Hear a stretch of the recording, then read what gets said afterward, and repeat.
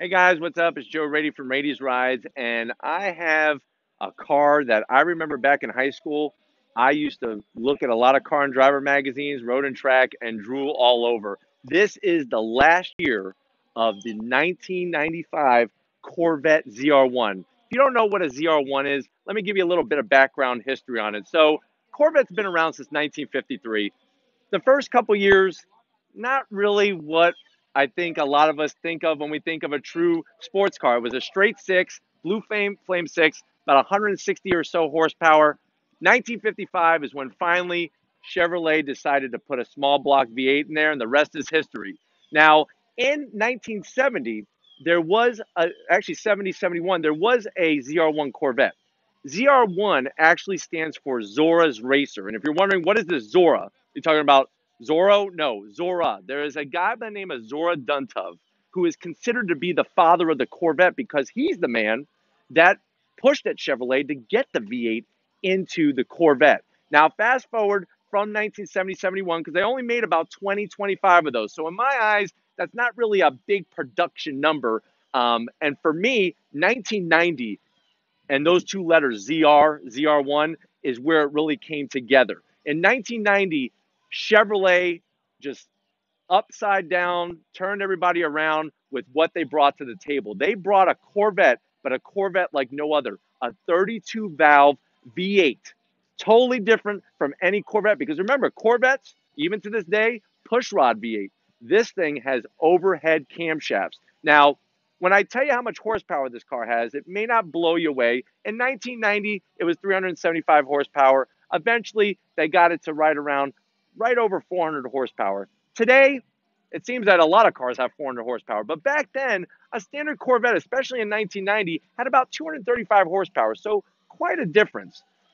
This thing, though, is just beautiful. I got to talk with the owner. This car is what I like to call a cream puff. Even though it's a 1995, it's got about 20 or so thousand miles. It's in original perfect condition, and he wound up finding it at a dealership in Lakeland and got one heck of a deal. But anyways, let's talk about this car. Now, first of all, you're going to see this wonderful color. This color is ultra rare, very low numbers. You know, most people, when they get their Corvettes, they like white, they like red, they like black. I'm really loving the color because with a cloudy, overcast day, it looks a little bit more like a turquoise type of color, but when the sun comes out, it really pops. Check out these wheels. Now, these wheels were not what came out on the original 1990 01. Eventually, in 94 is when they went and switched up the wheel to this wonderful five-star design. I like the traditional Corvette logo there. You're always going to see the Chevy bow tie on one side of the flag and the checkered flag on the other side, and that lets you know that this is about performance. Now, when it comes to this setup, I really like this fourth generation Corvette or C4. Now, if you're wondering, what am I talking about? Generations? Original Corvette, 1953, went all the way to 1962. That's the first generation. Then you're going to have 63 to 67 is going to be the second generation. Third generation is going to go from that 68 all the way to 82. This generation, Generation 4, ran from 1984 to 1995. Now, what's interesting, or excuse me, 1996. What's interesting is that there's no 1983 Corvette. That's actually 1 year that they never made a Corvette because the 84 was actually introduced late in 83, and that's why they called it an 84. But there is the heart of this beast. That's a 32 valve V8 engine. I love the look of that engine. It looks just so muscular and powerful. It's got that over 400 horsepower, something that was revolutionary back then with the overhead cams. I really like the intake runners up there, how they have them divvied up. It really gives it that aggressive look, and it lets you know that you have something totally different. What's also nice and amazing about this generation of Corvette is look at how the hood is open. I like the way it gives you full accessibility to that engine. Also, if my camera guy Chris could show you, you could even get to the upper and lower control arms and the shock mount there. So it's very, very accessible, and I like that. And this is another thing that is a Corvette trademark is how the hood opens. Now, not all models do the fender also come up, but it comes up in that backward motion. I really like it on the fourth generation. Check out the rest of this car. I really like, here's a ZR1 tip. Now, if you're wondering, how do you differentiate a ZR1 from a standard Corvette?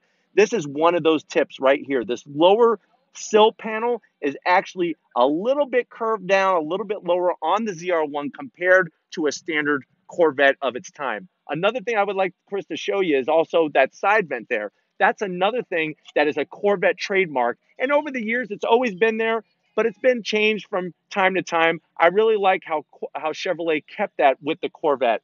Look at the interior. This interior is spotless, especially with the light gray color.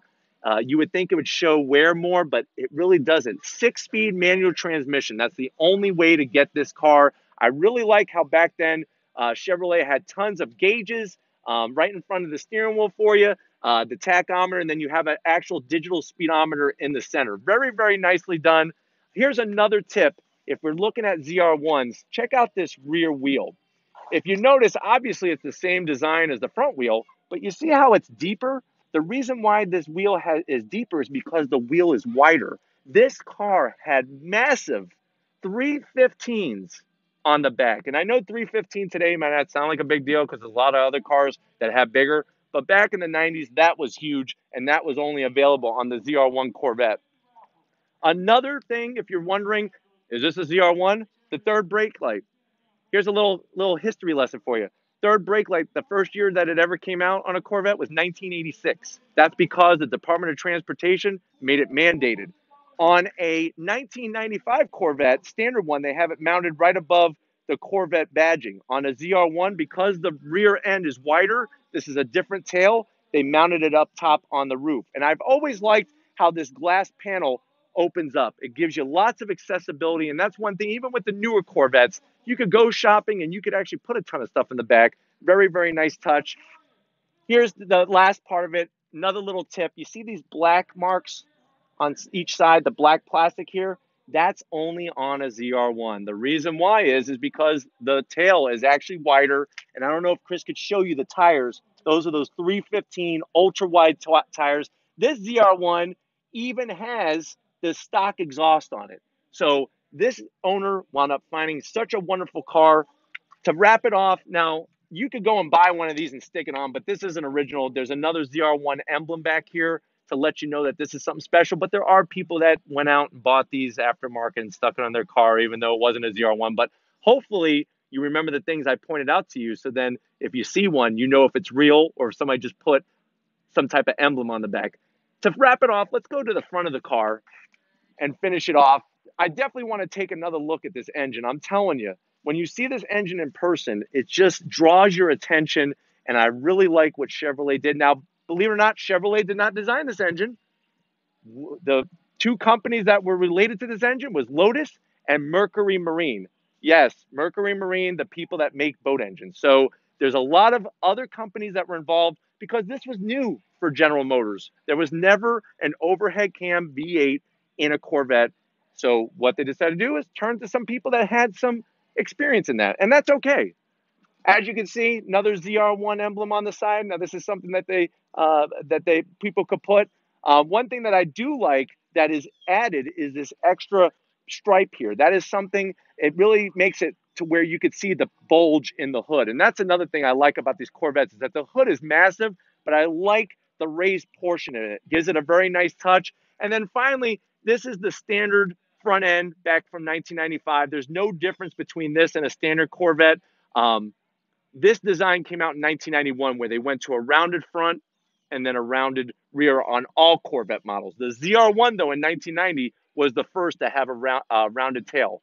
But anyways, if you like Corvettes and you like these kinds of cars, leave a comment in that comment section. If you have not subscribed yet, make sure you hit that subscribe button. I'm so grateful to have over 4,000 subscribers. Thank you for watching.